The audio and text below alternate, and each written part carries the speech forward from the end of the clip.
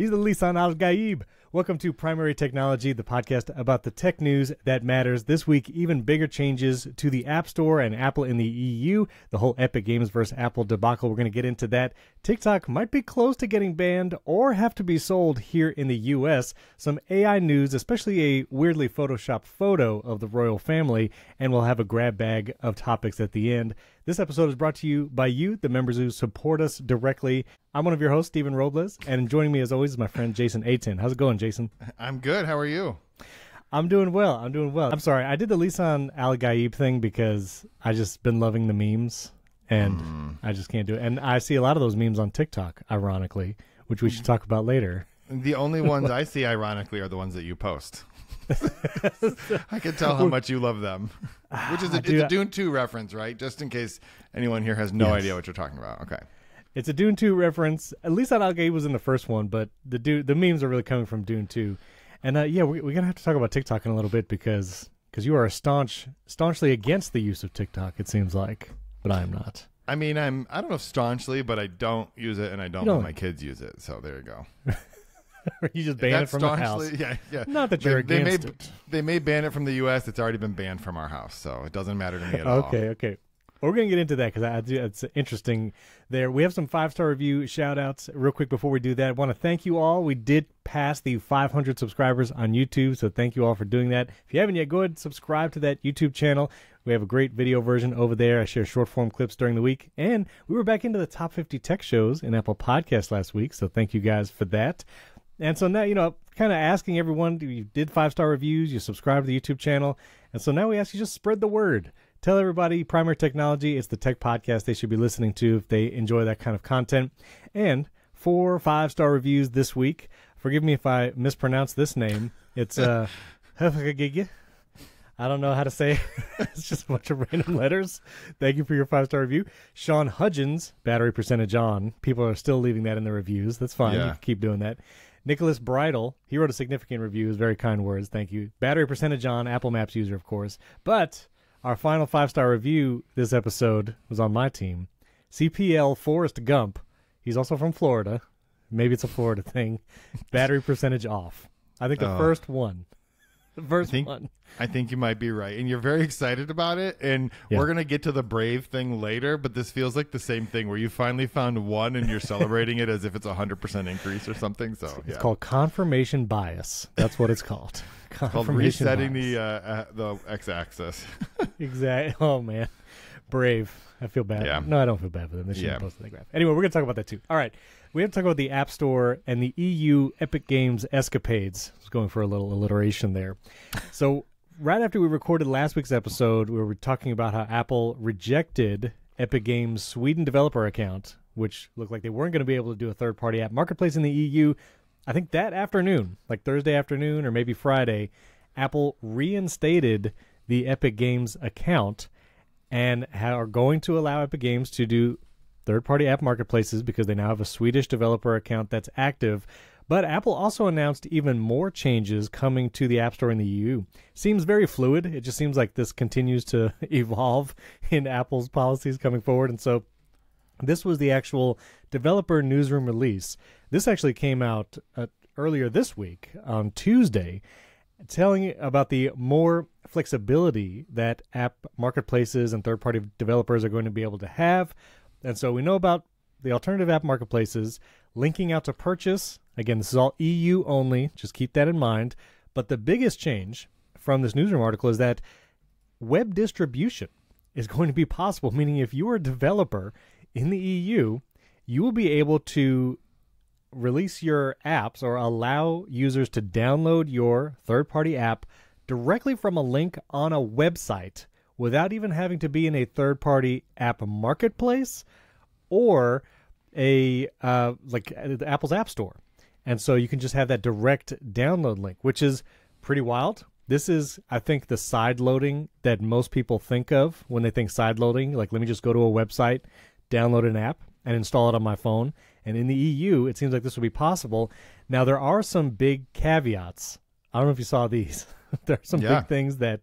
So if you are a developer in the EU and you want to offer this direct download link from Safari to be able to download an app, you have to have had an app that had more than 1 million first annual installs on iOS in the EU in the prior year. Yep. So you have to have an app that's over 1 million downloads in the prior year. I think that's weeding out a lot of smaller developers or new developers that might want to try and do this. You actually have to have basically a record of an app that's downloaded a lot. Also, you have to have an account, I think, in good standing for 2 years was the other thing. I'm trying to look here. You have to only offer apps from your developer account. Be responsive to communications from Apple regarding your apps distributed through web distribution, which seems like a very ominous bullet point. So, yeah. Okay, whatever that is. But here it is. Be a member of good standing in the Apple Developer Program for 2 continuous years or more. Jason, guess who has not had a developer account in good standing for 2 years or more is Epic Games. Yeah, that's true. Not. Well, so technically it doesn't say the previous 2 years. It does just say 2 continuous years or more. So it is Apple does a really good job of being very unclear when they try to expand and provide more information about things. For example, I just was thinking about this, and I read the 1 million first installs as you had to have essentially had an app that added 1 million customers in the previous years, though this looks like the same language that they used when they were talking about the core technology fee, which really this is what that's about. It's about the point is they only want people to be able to do sideloading who are going to be paying them the 50 cents per download, 50 cent euro, whatever we've decided that's called. So, right. But if that's true, then it isn't just so hypothetically, that would mean it wouldn't just be 1 million new customers. It would be first installs, which Apple considers an update during that year. So if you had either 1 million downloads of your app or some combination of downloads of your app plus updates of your app during that year, then you would be eligible. But again, the point's the same, that this is going to mean that you're paying half a euro for every single one of these. But can I go back to the Epic thing for just a second? Because there was this really fascinating Twitter thread between John Gruber and Tim Sweeney. I don't know if you saw this, but based on that thread, I'll drop a link to it real quickly here if I can figure out where I put it in my my browser, because I have 173,000 tabs open right now. But tab groups. Tab groups would not help me right now. But but in that conversation, it was pretty clear that the application that Epic put through was just automatically approved. This was not like something that they negotiated with Apple, because there was some speculation. It's like Apple knew that this had happened, so why did they then can their account after the fact? And so it turns out that Apple, this was just an automated thing. It happened it took about 3 days for it to be approved. And it was like one day Phil Schiller woke up and was like, wait a minute, I see a list of new app developer things and Epic's on there. How did this happen? I got to email somebody. And so I feel like the whole thing was just like a very strange confluence of events. I'm just dropping this link for you in our little iMessage, but it actually started with a chat from, or a post from Ryan Jones, who is the developer of Flighty, that Tim Sweeney responded to, that then John Gruber responded to, and Gruber and Sweeney went back and forth for a while, talking kind of about the whole thing. It was actually fascinating just to kind of, Tim Sweeney says, we applied for Epic Games Sweden account under Apple's normal process, and Apple approved it in the normal way. We don't know what their process is to go through to approve accounts, but like they didn't call up, Tim Cook and be like, hey dude, we're thinking of doing this. Is that possible? Right. And it was just, they just fill out the form, hit submit, and 3 days later they had a developer account, and then someone at Apple realized, so then Apple kicked them out again, and then as you and I predicted, I just want to make sure that we're on record getting our points here. As we predicted, the EU made them do it anyway, right? Because the response from Epic was basically, after a swift inquiry from the European Commission, Apple has decided to reinstate our developer account. So it's like somebody at the European Commission called up Tim Cook and was like, what are you doing? And the stakes are very high for Apple. I didn't realize this, but the penalty for not complying with the DMA is, I think I've heard both 10 or 20% of your global revenue. So for a company like Apple, where their global revenue is like $400 billion, can you imagine if they got a fine of somewhere between $40 billion and $80 billion? Like, they're not going to mess around with that. Like, that's Apple makes a lot of money, but they're not, like, that is more money than they make selling Macs and iPads. Like, You know what I mean? Not combined, They'd but be you get giving what up I'm their saying. entire Mac business it's in like, a single fine. Yeah, they'd have to call Google and be like, we're going to need you to up that search deal just to cover our fines in the EU. Which we Google have altered the deal. Yeah. I needed to use that Darth Vader quote just every week we're talking about this. So anyway, I just wanted to clarify what had exactly happened, because there was some question about why would Apple give them the account and then take it back because of the tweets. I still think it was pretty thin-skinned that Apple took it back because of the tweets, but it's almost worse that Apple really had no idea that they had given them the account in the first place. Which is strange, because I have always thought that Apple promoted that their App Store review was a human process. And I feel like I remember images from years ago of like the app review like station. I feel like it was do you remember this? It was like a picture of a desk and it had like a Mac, an iPad, an iPhone, and if there was like a human review. And that was years ago, so maybe it has changed. But I always thought it was human review, and that's why it took long. And so is this new that it's automated? Well, hold on. There's a difference between App Store review and creating a developer account, right? I have a developer account. I promise you no one looked at my application because I've never made an app. Only reason I have a developer account is because that used to be the only way you could get the betas. To get the betas. Right? Yeah, you don't need one now. Same. And yet I still have a $99 a year developer account for who knows what reason. I feel like you don't need to pay that. Right. You don't need to pay that for the betas anymore. Yeah, right. That changed. I could stop paying for it, but whatever. The point being that the process of creating a developer account seems to be automated. But yes, App Store review, actually submitting the apps, is not an automated thing. So right. All right. So now you had an article, and I would like you to share the one thing. Apple's plan to allow sideloading on the iPhone doesn't address the one thing anyone cares about. What is the one thing anyone cares about? Yeah, the one thing is the money. Like, that's the only thing developers care about. Like, this is why I wrote this morning, because Apple's going to allow sideloading. Developers are still going to be really, really angry because they're still going to collect the 50 euro per download and installation. I think we should just be clear about this, that the only thing either of these groups, developers, and I'm not throwing shade at developers, I understand why they care about the money. They care about the money because they don't feel like they're getting value out of the relationship from Apple. Which is fair. Like, they don't feel like they're being treated well. So paying 30 cents of the money or 30% of the money they bring in feels like a ripoff. If you get rejected from the App Store, if you're a small developer, you get rejected because of some random, like, remember the Call Sheet. We've talked a lot about Call Sheet. We both love that app. I wrote a review of the app. I've talked with Casey Liss about it.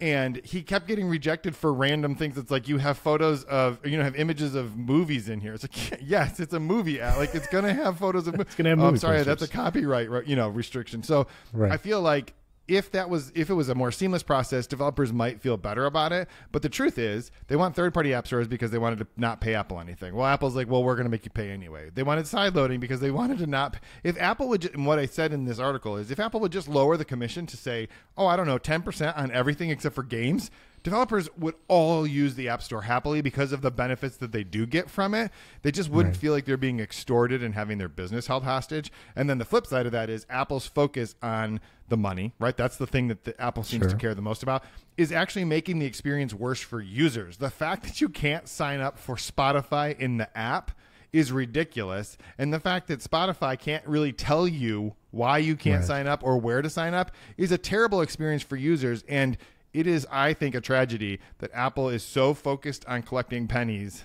that it is missing that bigger point. So that was my article. Yeah. The gist. All right. You can tell I want to point out about it. Sorry. You got feelings. I do want to point out this one other interesting thing. This, again, John Gruber was talking about an app found in the App Store called Deal Machine. And this was interesting because it's available here in the U.S. It's a real estate app. And apparently this app is getting away with directly linking to an external website to start a subscription, which is flagrantly against the current App Store rules here in the U.S. But somehow, I don't know if this app is still live. I wonder if Apple ejected it out of the store as soon as Gruber posted this article. But as soon as you download this app called Deal Machine, you basically see a splash screen asking you to choose a tier.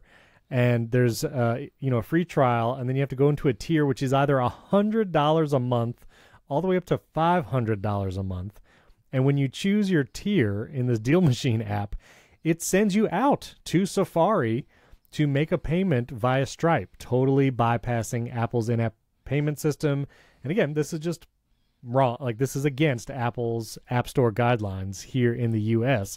And there's some horror stories of people unable to cancel their subscription because this is not a built-in Apple subscription. It's not on that subscriptions page in the settings of your iPhone. They are trying to like contact the company directly, and it's a bit of a mess for some of these users. And that's a hefty subscription. Yeah. $500 to $1,000 a month, or I think some of them are a year. And I just think this doesn't feel great, again, in light of all that's going on in the EU. And it seems like there's some arbitrary rule changing sometimes, and Apple just kind of, moving goalposts at times. And this, again, is like, and then apps like this, like just kind of skirt and somehow go under the radar and make it into the App Store. I don't know how an app with a splash screen and a $500 subscription per month, as soon as you open the app, would get past app review. Right. But apparently it did. It's funny because there's this phrase on the internet called getting fireballed, which is not obscene. It's just that if you get linked to from John Gruber's blog during Fireball, it can crash your website because it sends so much traffic. Yes. Like this is a thing that would happen frequently to small websites when he would link to them. Right. And it's usually sort of a catch-22, but generally a positive thing because you just got all this traffic. I feel like this is a totally different version of that because I can't imagine. I mean, we know for a fact that people like Phil Schiller and Greg Joswiak read during Fireball. Oh, absolutely. So this poor developer, and I shouldn't say this poor developer because they're charging $500 a month not for a subscription. They're just not poor. But this is unfortunate for them that it came to this. It's kind of like we were just hiding right over here. No one was paying attention. I promise you everyone is paying attention now. Everyone sees it now. The app is probably not even there anymore. So anyway, one other, I just want to mention this in light of all the EU stuff. The other thing that happened in 17.4 was that default browser choice screen that comes up when you update in the EU. And we talked about that, and there's been, whether that's a good experience for users or not. But Brave browser, which is a Chromium browser, you can get it on your Mac, you can get the app on your iPhone.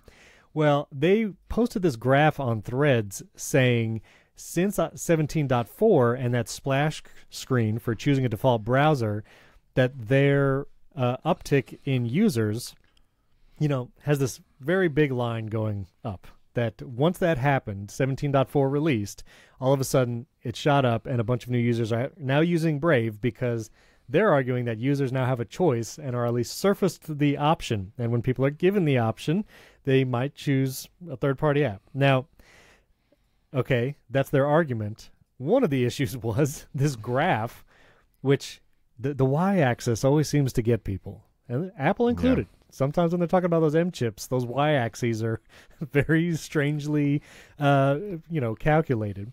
But this graph basically shows that on average, they had like 7,000 to 8,000 installs on iPhone. And then once 17.4 happened, it jumped up to 11,000, which is 3,000 more downloads installs in the EU. And there's probably over 100 million iPhone users in the EU. So that's context. Like 3,000 users, for a third-party app, that might be great. Brave is a pretty big browser, I think, so I don't know if this is a huge difference. But also, in light of all the users in the EU, iPhone users, this is probably not, this is a minuscule percentage of people who have installed Brave. And also, don't mess with your y-axis to make it look like it's a huge jump. Maybe start at 0, maybe, I don't know. What should they have done differently with this graph so they didn't get all this blowback? Okay, so in fairness, first of all, I want to say I've interviewed Brendan Eich, the CEO of Brave, on stage at Web Summit before and he is certainly not a fan of the way the internet exists today, which is essentially a duopoly between Apple and Google. So I want to there is a little bit of feelings involved there. So, okay. Although generally speaking, I would have said his bigger beef is with Google, which is why you wouldn't build another Chromium browser if you didn't have a beef with Google. But in fairness to them, this is literally the exact kind of graph that Apple uses at every presentation it does about everything, right? They are just taking a cue from the masters of graphs that mean nothing, right? So at least they put numbers on the side, which is because Apple has put up graphs that don't even have numbers, and you're just like, this is our computer compared to something. We don't know.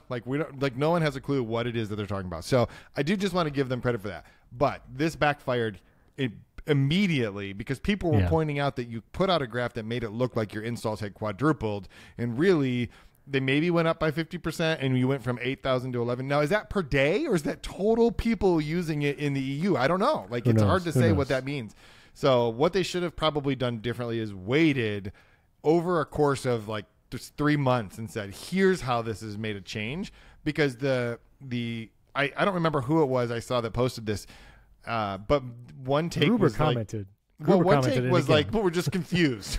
Right? Like, the browser ballot is terrible. It doesn't mean that people may. Yeah, there you go. There's one of our Apple graphs that have. This is one of Apple's. Yeah. This was during the Scary Fast event where Apple released the M3 lineup. And it's like. What does this even mean? The y-axis. Yeah.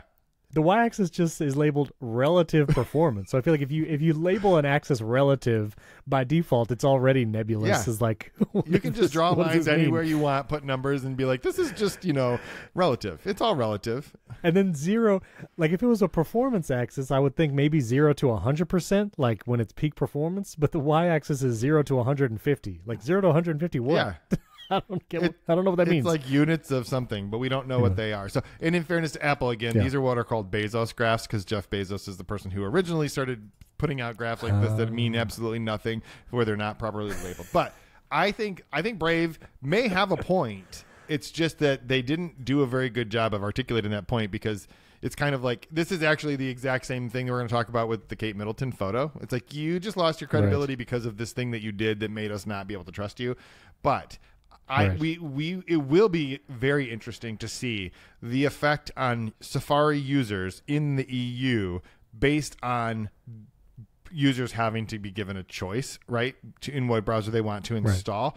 The thing is, you can already download Brave. You can already the whole list of browsers are already available in the App Store. None of them are new, right? Chrome is an option, and yet people still use Safari. So I don't know that it's going to make a huge difference. Good for Brave if they picked up some extra users, but was it Gruber or was it somebody else who was like, maybe it was an accident. Maybe people were just confused because this browser ballot is so ridiculous. People just tap things so they can get past it. Right. Well, and so Brave posted this image of the splash screen, and in this image, Brave is at the top, but they said the list of browsers is randomized. Sure. So if you're in the EU and you update to 17.4, it's not like Brave is the first choice all the time. I would be curious if for Microsoft to release a graph, hopefully one that makes sense, about is there an uptick in Edge downloads since 17.4 in the EU? Maybe because Microsoft is a more well-known brand. But to Brave's credit, probably way too late for the backlash to be subsided, but they posted another graph with the y-axis going from 0 to 12,500, and then it's new install volume. And like you do still see the uptick. Again, you can make this y-axis 0 to 1,000,000, and then it would just look like a flat line. Right. So, I'm not exactly sure what people want. Yes, there were more installs of Brave than on average after the 17.4 update. That's also not indicative of usage. Like, there might have been a bunch of people who downloaded and installed Brave and was like, oh, wait a minute, I can't access my iCloud tabs or something, or all my bookmarks aren't here. Never mind, I'll go back to Safari. So, like, this doesn't tell the whole story. Right. But and it isn't. The ballot is really just to select your default browser. So what this is essentially saying, though, is people were selecting Brave as their default browser, and then they went to download it. So think about what that means. These are people who didn't already have Brave on their phone. So, like, did they not even know it existed? True. Are they really choosing it as their default browser if they didn't, like, it has a nice icon, I guess? I don't know. True. Like, it seems to me as though, like, that is true. It's just that's the percentage of people who got the browser ballot and Brave was first, and they just tapped through and, like, wait, what did I just do? Because if you tap one of those links, it takes you to the App Store to download that particular browser, and I think then once you download it also changes the setting, maybe, or I don't know, somebody in the EU can let us know what happens next. But all I wanted to be clear is, like, if you were to go down and choose Safari, I think it would do nothing because it's already on your phone and it would just leave the default setting alone. So this means these are people who chose it as their default browser and didn't even have it on their phone. So I don't know what that tells you. That is true. So anyway, let us know in the EU. Also, by the way, in case you were going to try and use a VPN to download like a third-party app or whatever, one of the things that Apple is doing, I think we mentioned this on the past episode, but they are also using like geolocation to see if you are in the EU or not. and if you would like be allowed to install third-party app marketplaces or now install apps via the web with the new web distribution options. So if you think that like using a VPN here in the US to make it look like your IP address is coming from Europe will let you download Fortnite in a couple months or whatever, like it's not the case. Yeah. It's not just and that. I think if I remember correctly, I thought that there was like 3 things that they take into account: the location of your Apple ID, right? What country your Apple ID is associated with, your actual location, and I don't even remember what the other ones. Maybe whatever address you listed. So like, it's not like you can just tell it, I'm in the EU. Let me just get all those different features. You have to like. It would be a lot of work for someone. You have to get a burner, Apple ID somehow set up in the EU. It's like it just doesn't feel like it's worth it. I know there are people who turn do the off opposite. every location. Yeah, service. exactly. I know there are people. Well, maybe it won't even let you do it if you have location services turned off. Like because if it's depending on that to tell it where you're at, you probably do have to have that on. So it's probably not worth it. Really, like side loading is not. Probably not worth it. What?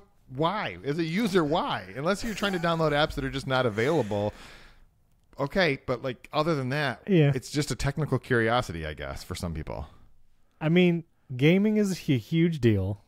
Like, if my kids could download Fortnite directly to their iPads or iPhones from a website, they would do it. Like, that would be enough for them. I think users maybe like us, like, there's no app that I want that I can't get already in the App Store, which I think when you're in kind of like the productivity world of Apple, it's like a calendar app, task apps, there's a wealth of third-party apps you can get directly from the App Store from third-party developers, like. But I think maybe games is probably one of the big use cases. So anyway, we'll see. Just buy your kids a PlayStation. Just get your kids a PS4. They can play Fortnite just fine. It's cheaper than all of this. But Jason, it's not portable. The PlayStation is not portable. And like my kids will try to do cloud gaming, and I think PlayStation has this one where you can like play your console, but it's basically like streaming the video to your device. And even in the same house, on my ridiculous 2 gig speed internet and my Wi-Fi that's really good, it's not a good experience. Like it's like playing it is not great. So that's why I say maybe games is the option. But I mentioned VPN because a lot of youths here in the US might get very familiar with VPNs because TikTok might get banned. And so this has been going around in the US government, and the House of Representatives passed a bill to force TikTok, either for the Chinese owner, which is ByteDance, to either sell TikTok to, I guess, a U.S. company or ban the app. So the House of Representatives passed this bill, and now it's going to the Senate. And if the Senate decides to do this, it is possible that TikTok either has to be sold, and then it's on ByteDance in China, whether or not they're actually going to sell it. It would be probably a huge loss of revenue ongoing for them, or the app might get banned. Now, this would be a situation where I think a lot of people would get very familiar with VPNs very quickly because I imagine if it was banned, quote unquote, here in the U.S., switching over to, like, millions of people already have the app on their phone. Using a VPN will probably allow you to use this. But I will say, because I do use TikTok, and we'll talk about this, we'll get into why or why not in a minute. But one day earlier this week, if you opened the TikTok app, there was a splash screen from TikTok of like, call your congressman, which anyone who uses TikTok probably, like the Venn diagram of people who use TikTok and call people on the phone, like the circles don't even touch. It's not even a Venn diagram. It's just two big circles. People who know who their congressperson is, and that circle's just way off in the corner, right? Like there's no overlap between those things. Yeah. So I think that was probably, I get it. It was desperate, but I don't think it's going to happen. I was trying to find a screenshot of this. This is from Mashable. This is what the screen it was in my article. Looked like. I put it in my article too. Oh, was it in your article? Okay. Well, let me just share your article, Jason. Well, while you're doing that, no, I didn't know. While you're doing that, I want to back up just so people may remember that the Trump administration tried to ban TikTok, right? They tried to force them to sell to Microsoft, and the basic reason for that was because teenagers were using TikTok to organize basically a protest. Or no, they were organizing this thing where Trump was having a rally and TikTokers were reserving all the spots for it and then didn't show up. And so like no one was at this event. And so Trump got really mad at TikTok. So he was going to ban it. He was going to make Microsoft buy it. Satya Nadella, there was an interview he did where he talked about that experience, and he's like, it was just the most bizarre couple weeks of my life. Like, flat out, I don't even know what was happening. Yes, we tried to buy TikTok, and then all of a sudden, poof, it was gone. And so that happened, and then after a while, people got distracted by things like, the election and whatever else was going on after that, and people lost interest in worrying about it. And then at some point in the very recent future, well, last year, I think it was, Montana passed a law to ban TikTok, and a federal judge said you can't do that, right? That is still under appeal. Right. Then at some point, the Congress people, members of Congress, members of the Senate, have received like briefings. Like, this is a little bit unclear, but the reporting is that sometime in the very recent future, they received a briefing about the national security threat that is TikTok, and then all of a sudden it was like, we have to do something. And so there is actually a subcommittee on China-ish in the House, and they had a hearing on this. This bill kind of came out of nowhere. It's a bipartisan bill. I can't pronounce the Democratic senator. I apologize. His name is actually in this article, but I'm not looking at it, so I'm not even going to try to. If you go down just a little bit, right there. Oh, you passed it, but that's okay. Congressman, I'm not going to. Raja. Yeah, there. Thank you. So Congressman Raja and Mike Gallagher, who's a Republican, they've put this bill forward, which would essentially make it illegal for Google and Apple to host TikTok in the app stores if it was controlled by a foreign national, or it would be illegal for other services on the internet to sort of serve it up. So this was wasn't really clear whether this was going to pass or not. And then TikTok did what you just described. They put up this scare sheet. You could not get past it. There was the only options you have were force quit the app or tap that link that says call. And when you called, you put in your zip code, which, by the way, TikTok does not use precise location tracking. They just use general location tracking. You just gave them your zip code. They now know exactly where you're located if you did this. And apparently thousands of people called their Congress people, many of them having no idea what they were calling to talk about. It was just, please don't ban my TikTok, right? I saw this thing. You want to get rid of TikTok. That would be bad. And the question is, are you old enough to vote? And the people are like, no, I'm 13. Well, you shouldn't have a TikTok account, and I don't care. And then they passed it 50 to nothing, right? It had the exact opposite effect that TikTok, they vastly overestimated their pull from doing this. And they've seen other, like Uber has done this notoriously, right? They would go into a city, they would recruit a bunch of drivers, start recruiting a bunch of riders, and then they would be like, lobby your local city council to make sure that they don't block us or whatever. So now we're at the point where this week the House of Representatives actually passed this bill. They actually, it is now going to the Senate, and it was passed by a pretty large majority. It was like 352 to 65. This was not a small thing. It's now going to the Senate, and President Biden has already said that if the Senate passes this bill, he'll sign it, which would force within 180 days for ByteDance to either divest of TikTok or for them to be removed from the app stores. So it's not exactly a ban, but there are there's 170, I think, million U.S. users of TikTok. So this has a real impact on people, but also the objection to this from a lot of people is like, well, this is a First Amendment issue, right? Like, you can't block TikTok. That's where people have the right to speak on whatever platform that they want. It's not really like what the First Amendment says. It doesn't say you have the right to say anything you want anywhere you want. Like, the U.S. can say you can't have TikTok. You can just post your stuff on Reels. Like, it's really not a First Amendment issue. It's just we think this app is bad. We don't want it in our country. So, yeah, there you go. TikTok is fascinating to me for a couple of reasons. One, when that Montana law was going through whatever it was doing, Hank Green, who is a really big YouTuber, and he's a huge TikTok following. He's very active on TikTok. He was like, I've built this huge following. And I guess what's fascinating to me is TikTok has allowed a bunch of new kinds of creators to reach a level of prominence so quickly. An example would be Keith Lee, the food reviewer. I think he was also an MMA fighter, so he might have had an audience previously. But there are a bunch of people that you would have never heard of before. There's a guy that I follow who talks about like World War I and II history in like really funny and creative ways. And he just like posted a TikTok that he got a brand deal through it. He now has 1 million followers. Literally, like, not to be disparaging, like he was no one. Like no one knew who he was.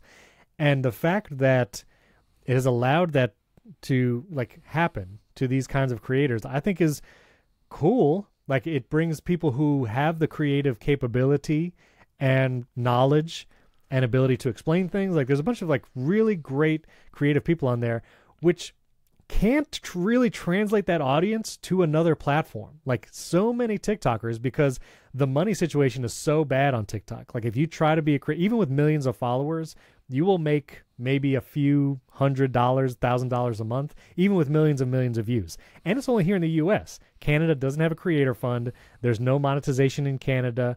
And I'm not sure how it is in other countries outside the U.S. So, like, even though it's not a great platform for creators to make money, it has been a platform to create audiences. And without TikTok, I don't know if these people would have been able to create a platform on YouTube or whatever.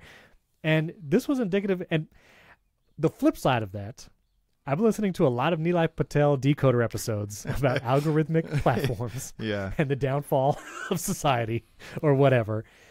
And to that point, the reason why I have TikTok is it was during the pandemic. It was literally 4 years ago, like yesterday, because I still remember it was on my birthday, March 13th, 2020. Wait, your birthday was yesterday? My birthday was yesterday. Hold on. We have to stop for a second. I didn't mean to interrupt you. I didn't know this. This is the kind of thing your podcast partner should know. Well, I feel weird about, I thought all day about posting like, hey, it's my birthday. And I was like, what is that? What am I asking people to I don't know, but listeners, listen, if you have not left a 5-star review yet, please make that your birthday present to Steven. Leave him, and if you're watching this on YouTube, leave him a comment and subscribe. But I just want your review to say happy birthday, Steven, please. It'll be super confusing for people later, but this is important. I'm sorry. Go back to TikTok now, but your birthday 4 years ago. Keep going. Yes. Also, go ahead and subscribe to the YouTube channel. Yeah. Do one thing. If everyone that's listening right now subscribes to our YouTube channel, we will have thousands of subscribers. That'll be amazing. So that'll give you a little happy birthday, Steven. Go do that. That would be amazing. Thank you very much. TikTok. So 4 years ago, on my birthday, is when the world shut down. Okay, that was Florida, not a good birthday. Let's make this birthday better, please. Thank you. But that was 4 years ago, and so the world shut down. Everybody was home, and it was in that moment where I was like, "Well, I'm home. Let me try." That's when I created my personal YouTube channel. It was in 2020, and I created a TikTok account. And the first TikTok video I ever posted was, ironically, a shortcut. Okay. Which is how I've been making, I don't know, audience everywhere. Shortcuts. Thank you, Matthew Casanelli, if you're listening. You've inspired me. And it was a shortcut about how to, like, automate changing your wallpaper every day using an Unsplash API. Like, it was the most nerdiest thing ever. That first TikTok I ever posted, literally in the first 36 to 48 hours, got 700,000 views, the most views I had ever gotten on a piece of content I had ever made, and 10,000 followers. On TikTok, literally in days. And in that moment, I was like, this is amazing. Maybe this is a platform to make a go at content creation. And so I did. But just to give you some perspective, 4 years later, I now have, I think, 21,000 followers, which is not commensurate with that day one growth. It's like that Brave browser that graph. Trend line did not continue. The trend line did not continue, nor, like, I remember for a while I would post TikTok videos, like clips of my long form YouTube, and I would say, go watch the full thing on YouTube. And I would literally get comments on TikTok of people being like, we're not going to your YouTube, bro. And I was like, right. If you're going to create content on a platform, you have to basically create it for that platform and for the audience on that platform and not expect them to follow you elsewhere. If people really, really love your content, like, they'll find your YouTube channel and subscribe, but you can't just keep call to actioning them every video. Like, it just doesn't work. So I realized maybe it's not a great platform, at least for my kind of content. Again, other content creators, maybe they have succeeded. So I find TikTok to be fascinating because that has been my personal experience, and I see funny Dune memes, and I save those memes, and I show them to my kids, and I have not seen those memes elsewhere. and I could just use Instagram Reels or whatever, but it takes months for trends to get to Instagram Reels. Like, it's just accurate. Like, you'll see Dune 2 memes in a couple months on Instagram Reels.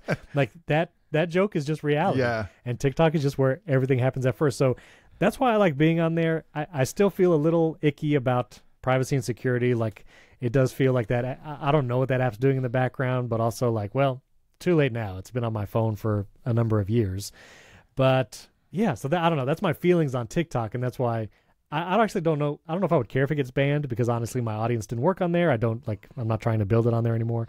But I don't know. It's helped a lot of people, helped a lot of creators get an audience, whether that's been beneficial or not. Well, so TikTok has an algorithm that is by far the most effective at serving. If you want to know a person, just look at their For You page. It'd be terrifying, right? It's no one wants to show their For You page because it's probably like, I didn't want you to know that I like watching cute little baby cow videos. Like, I just was hoping no one would know that about me. Like, seriously, like, I was wondering what you were going to pull there in the moment, and I'm like, okay, that's pretty safe. That's pretty safe. Guns. I don't know. There was one like congressional hearing where they were grilling the TikTok CEO. And the congressman was like, all I see on my For You page is blah, blah, blah, blah. And it was kind of embarrassing. And it was like, well, if you're seeing that on your For You page, that's what you want. You probably shouldn't say it. Yeah, because you shouldn't say that out loud. Clearly, this congressperson didn't understand how effective that algorithm is. And so that piece of it, though, is one of the reasons why TikTok... So it has all of the problems that every social media platform has, except for that it is in some ways extra engaging because of how effective that algorithm is. So it does bring people in, but none of that would be as big of a deal if it wasn't sort of under the thumb of the influence of the Chinese Communist Party, because some people talk about like the risk of them sharing information on Americans with China. But like, let's be honest, Stephen, like, it would be maybe embarrassing if someone saw all the videos that people cared about on TikTok, but China doesn't care. They just don't care about, like, they have other things to worry about, right? But one of the things that came out was the ratio of content after I think it was October 7th that was pro-Israel versus pro-Palestine was like 95% pro-Palestine versus 5% pro-Israel. So regardless of what side of that issue you're on, it's pretty clear that there was a slant in the algorithm trying to push a very specific agenda, and that agenda benefits China, not just benefits, people who want to consume content. And this is why TikTok's stunt backfired so much, because if your job is to make laws that you think will protect the privacy and security of Americans, and all of a sudden your phone starts ringing off the hook because teenagers were seeing a message on TikTok that told them to take action, it just proved your point, right? It literally just proved your point that this is an app that is serving the purposes not just of the general public, but it imposes a risk. Because imagine if the Chinese government decided that the thing that it should be showing was vote this way, or don't vote this way, or don't vote at all, or you can vote by mail, or you not vote by mail, you can vote on the internet, or you can vote by cell phone. These are all things that have appeared, like in past, especially in the past election, where people were getting text messages that said, "Don't go to your polling place, save time, just vote here on this link." Well, by the way, you can't vote on the internet, people. You have to either show up in person or vote by mail, like absentee. Like that's it. That's the only way it's allowed in this country. And so that is the risk. So I think that I don't know that, like, our kids do not, well, let's be honest. My kids might have TikTok. They're not supposed to, but they're kids. They do things they're not supposed to. So I don't want to exhaustively say my kids don't have TikTok, but my kids are not supposed to have TikTok. I have two children who are technically old enough to have TikTok accounts. I just don't think it's beneficial for them to have one more thing to scroll through. They do have Instagram, and it's funny. The Verge had they recorded a live episode of the Vergecast at South by Southwest. We'll talk about that, I think, in our bonus episode. But in that particular episode, they were drafting streaming services, and somebody drafted TikTok in the free category, and later on somebody tried to draft Reels, and they're like, "That's not a streaming service." I'm like, "Sure it is. It's just TikTok 2 weeks later." Like, it is TikTok, that's it, but later, right? So our kids do have Instagram, and if it was not owned by by ByteDance, so ByteDance is not Chinese government, but it has influenced by the Chinese government. If it wasn't, I still don't think we would let them have it because of all the other reasons, but it would make it less of an issue for most Americans because you would at least feel like the content that is being served isn't there because someone has their finger on the algorithm trying to influence public opinion about issues that might benefit a foreign government. So that's my TikTok. Which is also no, it's good, and it's part of the larger conversation, which maybe we could save it for another time. But I literally have been hearing Nilay Patel talk a lot about algorithmic feeds, and he's been interviewing people on Decoder. And it is interesting that,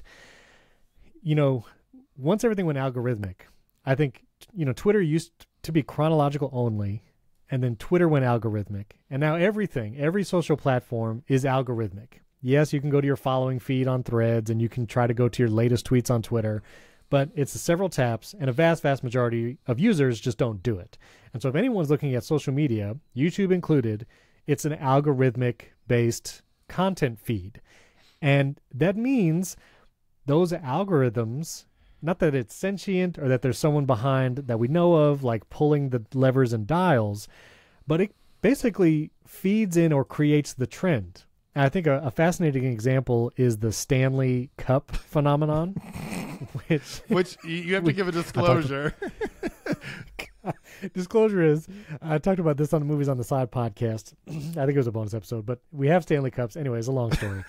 But if you look into that, there's several long YouTube videos that talk about the Stanley Cup phenomenon.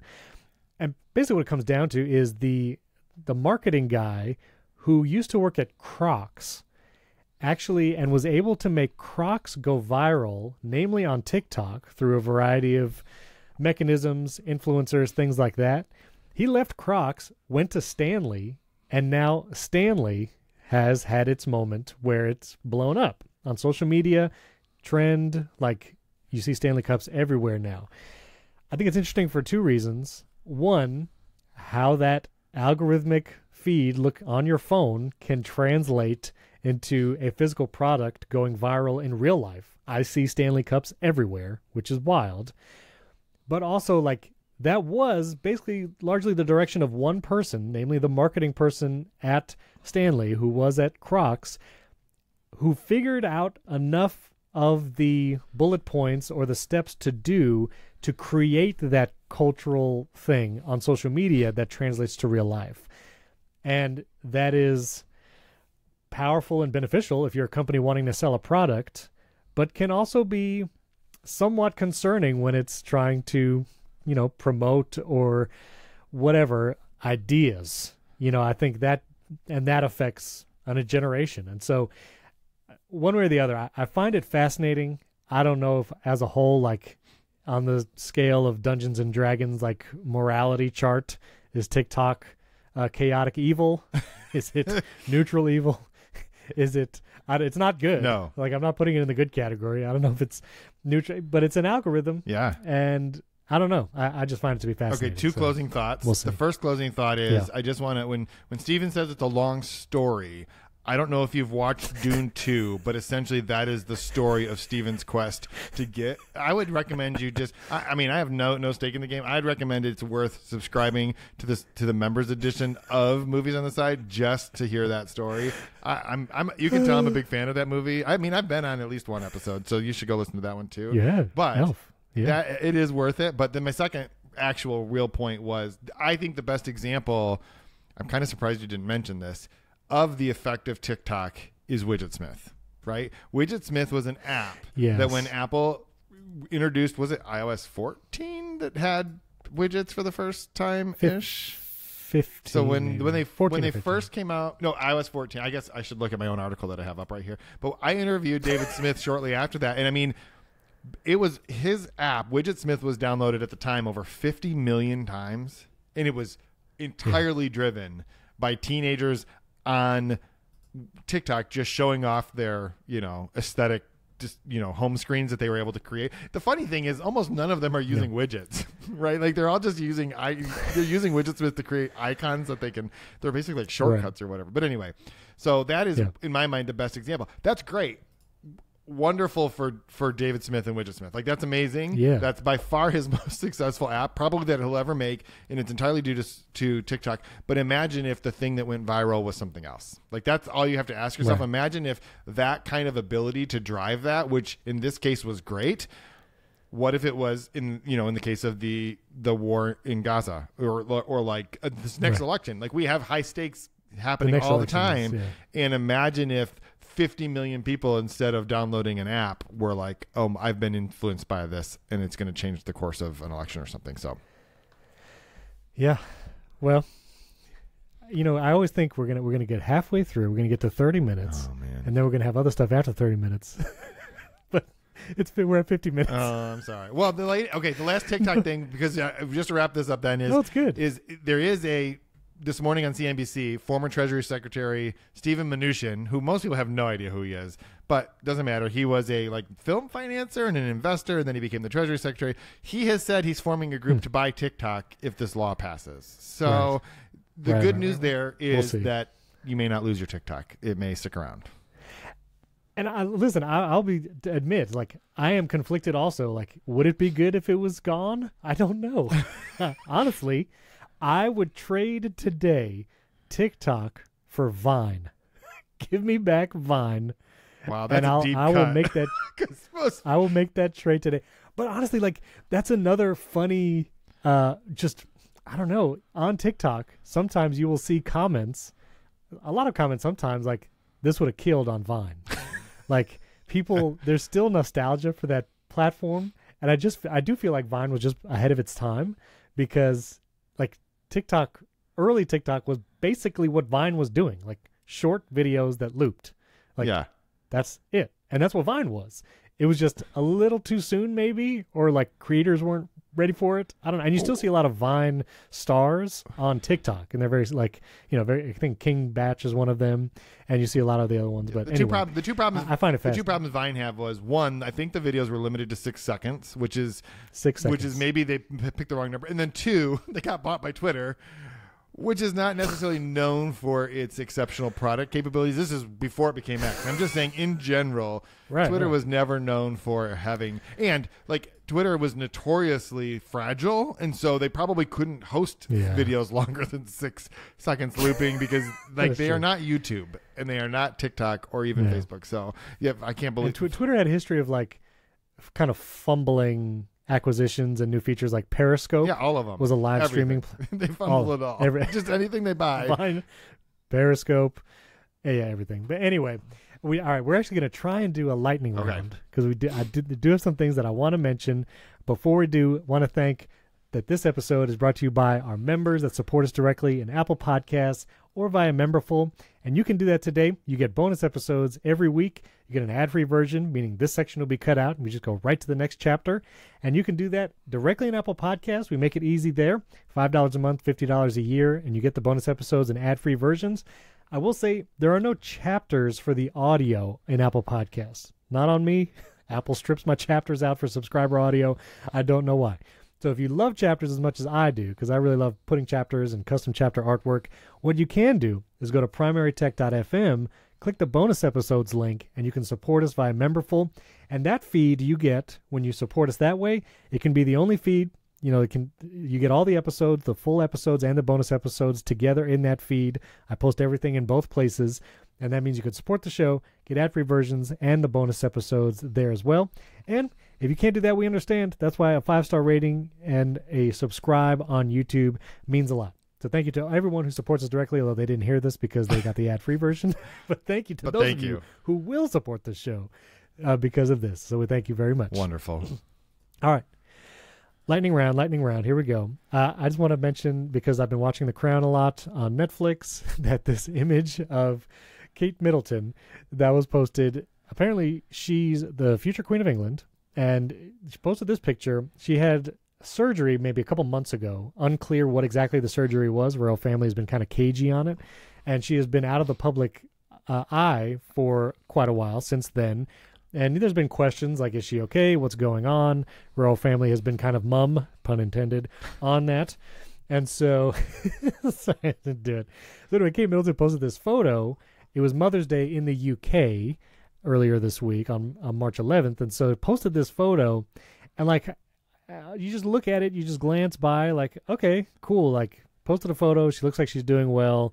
Good to go. Well, as people do on the internet, they dove into this photo in depth, saw a lot of weird apparitions or whatever. Like the sleeve on the sweater. This is like poor healing brush technique in Photoshop. Like, where's the cuff of the sweater over here? Like, something funky happened here. And also, like, are Kate Middleton's arms really this long? Like, this seems kind of like an odd thing. Maybe those hands were detached. Who knows? And there's also, like, weird hair stuff going on. Again, like, poor healing brush technique in Photoshop. You know, hand is a little odd. So just some weird things in this photo. And it was getting a lot of backlash because it seemed like, you know, if you're already not saying a lot about what happened and then you release a photo that seems heavily doctored, then it looks even more suspicious. Yeah. And the royal family came out after all the backlash and they were like, Kate Middleton said, yes, I did Photoshop. Sorry, my skills are not great at Photoshop. I did adjust this photo, whatever. Which, would she not have a person to Photoshop for her? Like, maybe she's Photoshopping on her own. Like, that's cool. You know, work on the skills. That's great. But that's kind of curious. And number two, I just think this kind of opens up the conversation about as AI-generated content becomes more prevalent, the Sora OpenAI video generator, they've been doing some interviews with MKBHD and Joanna Stern. They're going to be releasing Sora later this year and being able to generate that video in minutes. You like do a prompt, makes video. I think it's interesting that everyone's eyes are going to be looking for stuff, I think, AI, which is, I guess, good, but I don't know, might be harder and harder to recognize it.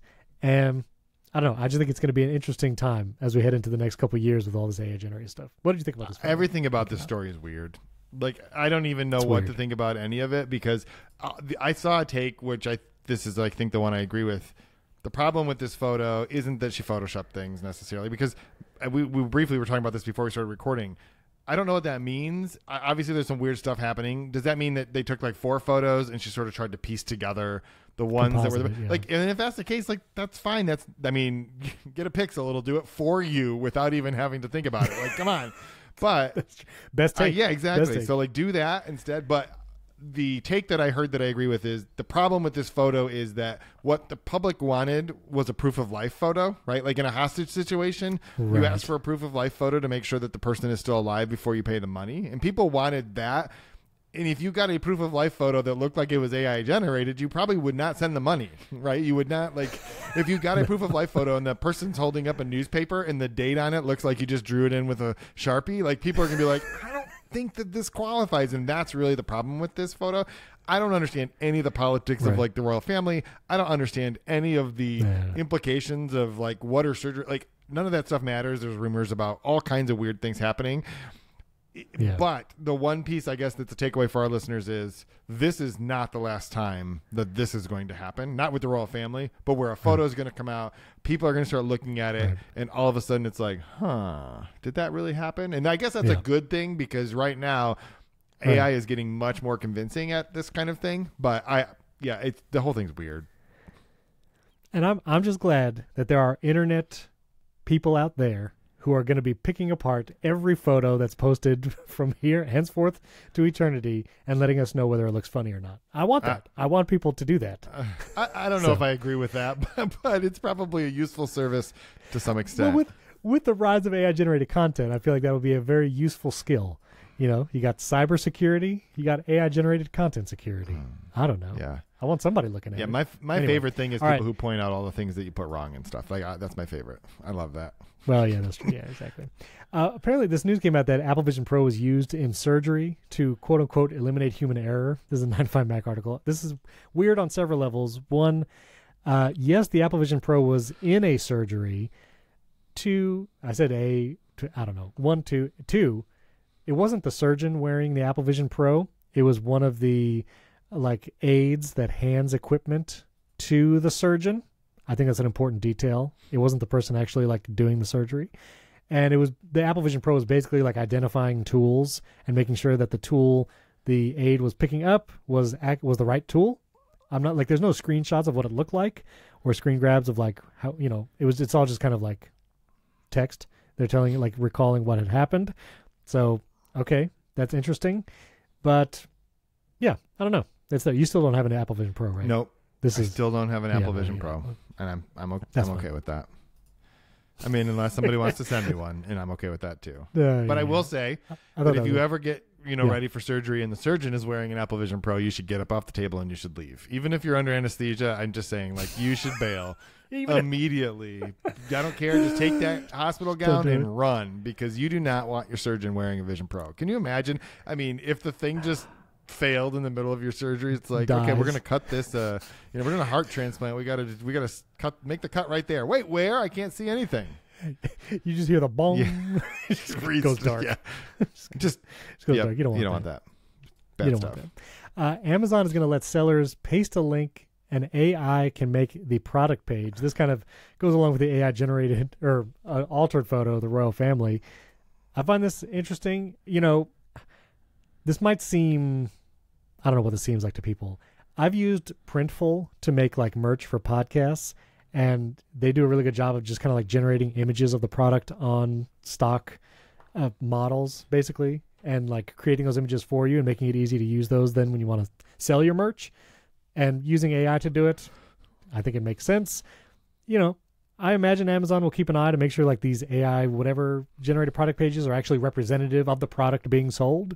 I'm sure the reviews would go down really fast if it was a difference between what you got and what you saw on the page. But I thought this was interesting. You had put this in here. What did you think about I only have two quick takes because this is lightning round. The first one is I think you're super optimistic to think that Amazon is going to do any checking of anything. Have you seen, like, when Kara Swisher's book came out, there was immediately like 30 AI generated versions of the book that like were all available on Amazon. And I mean, I'm pretty sure that Kara Swisher probably could get Andy Jassy on the phone, and they are still all on Amazon. So I'm not sure that that's the case, which leads to my second point. All of these AI tools have one goal, which is to eliminate friction, right? They are making it easier to do a thing. All of the things that it's doing right now can be done by humans and computers as we all exist today. They're just making it faster and easier. That's not always a good thing. I think that people who are listing things for sale on Amazon, it should not be this easy, because Amazon is already a wasteland of crap. Like, come on. We do not need to make it any easier for people to list alphabet soup. That's true. Dongles and charging cords and just all of the things. I mean, there are already, like, it was 4 or 5 weeks ago, a couple months ago, when the story was like all of these randomly generated products that were on there, and like the way you knew it is because the Verge had a huge story on this where it was like you go into the description, and in the description it would say this, I'm a large language model, so I'm not able to do this. Like, wait, what? Oh, right. I don't think we need to be making it any easier. If you are selling something on Amazon, you can take the time to upload the photos and to write the description. Like, I don't know. I'm not saying this is end of the world kind of thing. I'm just saying we don't always need to eliminate all the friction, because sometimes bad things happen. That's a good point. I would not want to have been in an era where Craigslist allowed an AI-generated listings. I'm just hopeful that the large language models did not ingest Craigslist as one of their sources of content. I do not want that. All right, I want to get to a personal tech, which is EVs and whether or not we pre-ordered a Rivian R2. But real quick, the Oscars were last week on Sunday. Oppenheimer took home Best Picture. Robert Downey Jr. got his first Oscar ever for a supporting actor for Oppenheimer. I thought that was pretty fun. But here's Steven Spielberg taking a picture. Okay, wait a minute. First of all, what is it with In-N-Out and famous people? I've seen pictures of Paul Giamatti eating at a In-N-Out after an award show. Steven Spielberg is now taking pictures of his In-N-Out burger in like a tux. What is it? Just because it's In-N-Out in California? Well, have you ever had an In-N-Out burger? I have. Okay. So, I mean, it's like it has a cult following. I don't know why Steven Spielberg, who is one of the most acclaimed directors and is a billionaire, thinks he needs to take a photo of it. Like, I don't really understand that. I go to In-N-Out Burger and I get really excited if I go to California, but I don't take photos anymore. Like, it's not, this guy can literally have it for every meal every single day. Like, he could just buy In-N-Out probably, but I don't know why. But that wasn't the point of this. The point was, I think, the case. I know. But yeah, I can't help you. The case is he has a fun. Yeah. Do you wait? So would you put? Have you had Five Guys? Oh yeah, we have Five Guys around here. Yep. What would you put, In-N-Out or Five Guys? Ooh, so probably just because. Well, not just because, but I would probably go for In-N-Out mostly because there's a Five Guys a couple miles from our house, so I could get that anytime. So it doesn't feel quite as. No, but objectively, if you can only either have Five Guys or In-N-Out. If you ever go out for a burger for the rest of your life, which would you choose? I would probably pick In-N-Out. But really? But I like Five Guys fries better. So can I go to both? They're better. Can I go to both? They're better. Yeah. No, well, I mean, I don't know. I'm going to say I would go with Five Guys. I find In-N-Out burgers to be overhyped. That's just Listen, though. Exhibit A. Well, they are pretty hyped up in this photo of Steven Spielberg taking a picture of them. But that picture is going to win an Oscar. But the problem with Five Guys is that you can get a cheeseburger and a Coke, and it costs you $35. It is expensive. So unnecessarily so, I think. Yeah. Anyway, so this is Steven Spielberg, acclaimed director, taking a picture of his In-N-Out burger, with his iPhone, assumingly 15 Pro, with a FineWoven case. And this case looks nasty. Yeah. This case looks rough. It looks like he used it to make the cheeseburger on. Like he set it down as like a cutting board, and he just assembled the cheeseburger on top of it. I don't know how. Like, I do think there's probably a through line of people who buy all the new iPhone, like famous people, celebrities. Like they're just going to buy the Apple product. Like they're not going on Amazon to buy a third-party case. They're not going to Nomad. Like they're just going to buy all Apple down the line. They're going to buy the Apple phone and the Apple case. And so the choice for people who do that now, it's either silicone or FineWoven. Correct me if I'm wrong. I don't see Steven Spielberg using a silicone iPhone case. I like the silicone cases. I think they're great cases. I just think Steven Spielberg, he wants the premium case. He's Steven Spielberg. Yeah. He can do that. And so he would go FineWoven, and after, I don't know, 7 months of use, 6 months of use, it just looks pretty rough. Yeah. So. My FineWoven case looks great, but that's because I haven't used it in 6 months. So. Let's make a prediction, Jason. iPhone 16 event, okay? Is Apple going to release FineWoven V2 and talk about how it's way more durable and better? Or, I know they're not going to go back to bovine leather because they have this whole sustainability thing. They could just go vegan leather. Yeah. Like a vegan leather option. The problem is vegan leather is plastic, right? Like most vegan leather is plastic. Oh. So that's, I think. What about cactus leather? I don't know what that is. Sounds painful. Because I do not want an iPhone case with cactus on it. I'm sorry, but you can't fit that in your pocket. There's no way. No, listen. This is the worst idea ever. It hurts a lot. You got to be sold out. I have in Andar, the white or Blanc Aspen case is white cactus leather, and I really like the case. It's a nice case. It feels leather-like. It doesn't feel exactly like leather or smell like leather because it's cactus leather, but it's high quality. And I use the case a lot. I like it. They could do that. Maybe, but no? I feel like every word you just said, you just made up. I don't even know what any of them meant. It's just like, well, word. But to answer your question, what do you think? I think that what they will do is come up with a new version of FineWoven. I do not think that that's what they should do, but that is what Apple will probably do because they were already working on the second version, and before they released the first version, and maybe they'll incorporate some changes. The problem with FineWoven is it's fabric. It's fabric. It's fabric. You do not want a fabric case. It's I have a nice pair of headphones right here, and they have like a fabricy material. But you know what? I don't spill things on that. I don't set it. I don't like. It doesn't come in counter. It's got to be a messy.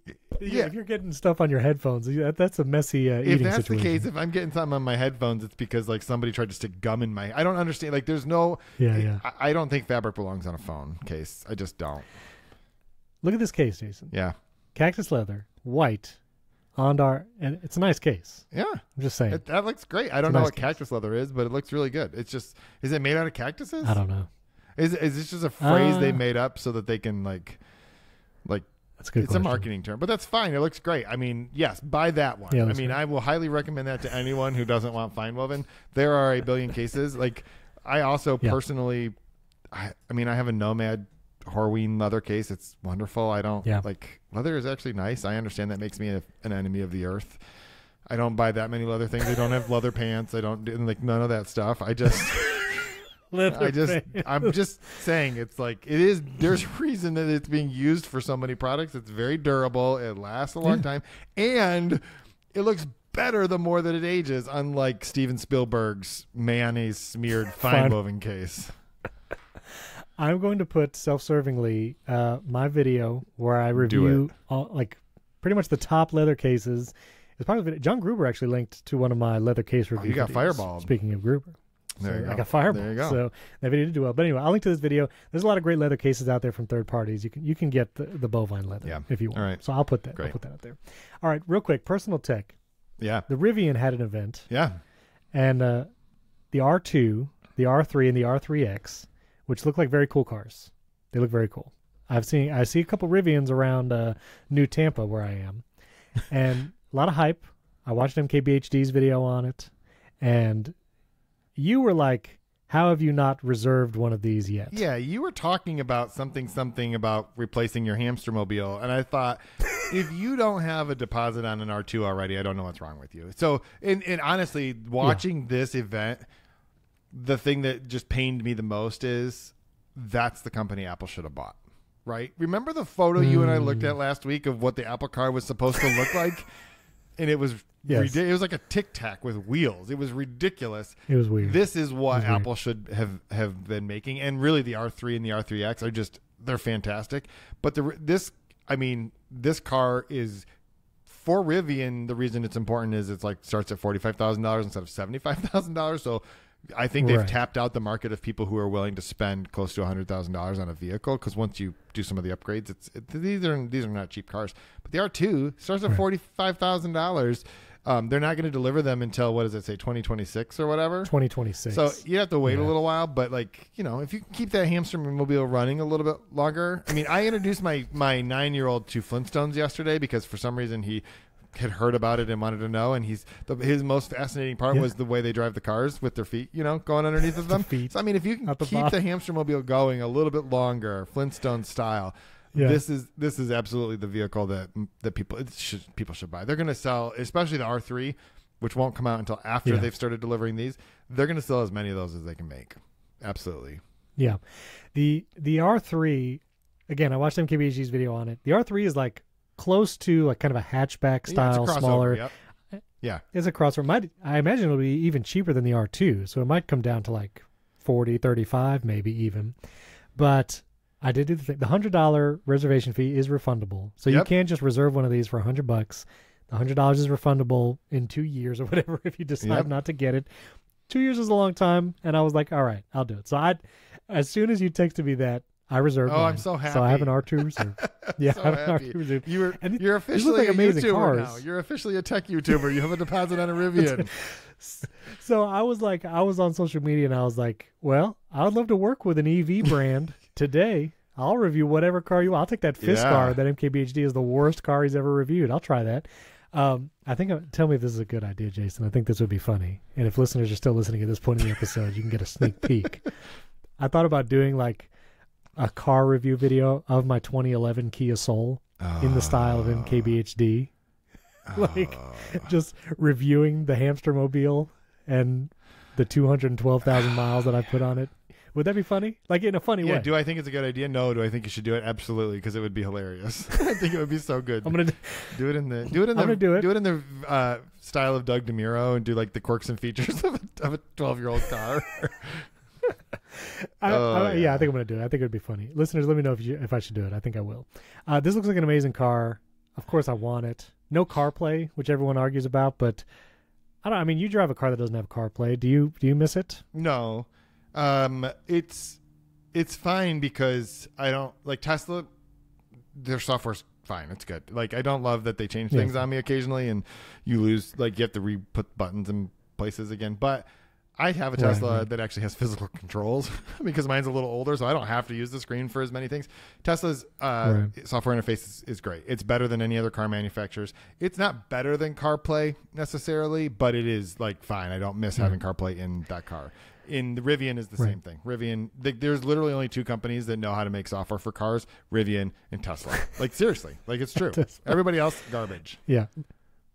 Look at this tent too. This tent that goes on top of the R2. That looks very cool. Yeah. That looks very cool. Yeah. I'll give you that. Anyway, there was that unfortunate story of a woman who passed away in the Tesla because it fell in the water. Yep. And she couldn't get the door open, which, people probably unhelpfully are like, there's a manual way to open the door. This is why you need to read the manual. And it's like, yeah, okay, well, the problem is that she accidentally put the car into reverse instead of forward, and she apparently had told people that this has happened to her many times. I don't know which version she was driving, but there are several where it's like a swiping motion with your hand on either on the screen or like a motion sensor, as opposed to like I have a physical stalk that I can adjust where I'm going. So like it is. There's a reason that cars have certain controls, and taking them away doesn't make them better.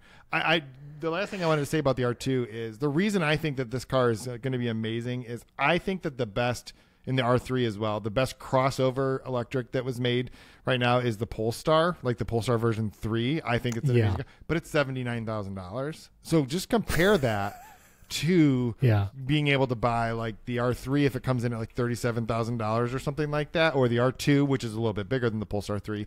But just when you compare those things, and I've driven, actually the fun thing is if you go to San Francisco and you rent a car from Hertz, it's probably going to be a Polestar. They have about 100. Like every Polestar that's ever been sold, I think, is on the Hertz lot at San Francisco's airport, and they're great to drive. Wow. They have CarPlay, so like. That's amazing, but the nice thing about it is if you get the Rivian, you can save yourself about $40,000. So there you go. See, there's also, I feel like this is maybe what Craig Federighi drives, the Lucid Air. Yes. So this is the Lucid Air, starts at $74,000. The sunroof on these look wild. But then this is the Polestar. Yes. Polestar 3 also starts at $70,000. Yeah, and Polestar does make a sedan. There's the Polestar 1 and the Polestar 2. One is fully electric, one is a hybrid. The Polestar 1, I think it is actually really rare. It's really hard to find them. It was actually a hybrid vehicle. The Polestar 2 is a sedan. The Lucid, I was at Lucid's launch event, and I was actually surprised to see that you can get one now for $75,000, because when I was at the launch event for Lucid, the lowest priced model was $150,000.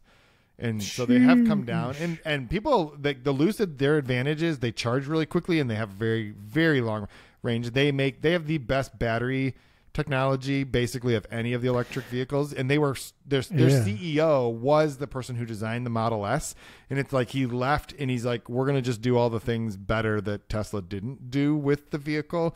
Wow. And so like they have some real chops. They just haven't been able to sell enough of them, maybe because they were $150,000 to like be sustainable. But Lucid, absolutely, like if they can start turning these things out in volume, they're making a great vehicle. They have an SUV. It's kind of ridiculous because I think it is like $200,000 or something like that, or they're working on one. But anyway, I just the Lucids are great. All of them are great. But the thing that's great is now you can buy a very good electric vehicle for less than $50,000, which is the thing that Rivian had to do if they were going to make it, basically. Right. I'm excited for Rivian. I'm excited to maybe I'll get one in 2 years.